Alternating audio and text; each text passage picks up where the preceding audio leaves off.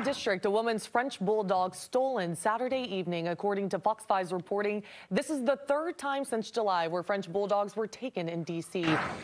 Well, Sierra, good evening to you. Teffiney Worthy had a dog named Memphis. She says over the summer, Memphis was one of the 10 dogs that were killed when there was a flooding event at District Dogs, a dog daycare facility in Northeast D.C. She's got good friends. One of them gifted her Hendrix, a French Bulldog. That was the dog stolen from her, her second dog lost within the last couple of months. I'm in disbelief and shock that this happened. I feel, hopeless, Just please bring them back.